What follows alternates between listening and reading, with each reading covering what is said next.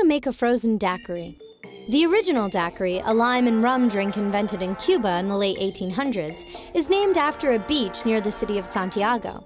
Ah, what those sun-baked bathers would have given for this frosty version of the Cuban classic. You will need a tall glass, ice, a blender, 2 ounces of light rum, 1 ounce of lime juice, 1 1/4 ounces of simple syrup, and a straw. Optional, some fruit of your choice. Step 1. Fill the glass with ice and water and set it aside to chill. Step 2. Add 1 cup of ice to the blender, followed by the light rum, lime juice, and simple syrup. To make simple syrup, simply boil 2 parts sugar to 1 part water for about 10 minutes. Let cool before using. Step 3. Blend the ingredients for about 15 seconds or until smooth and creamy. For added color and sweetness, add a handful of fruit like strawberries or pineapple.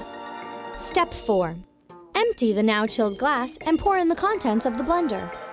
Step 5. Insert a straw, sip, and imagine yourself lolling under an umbrella on the sun-bleached sands of Daiquiri Beach. Did you know? Ernest Hemingway and John F. Kennedy were both big fans of the daiquiri, though probably neither was responsible for inaugurating National Daiquiri Day, celebrated every year on July 19th.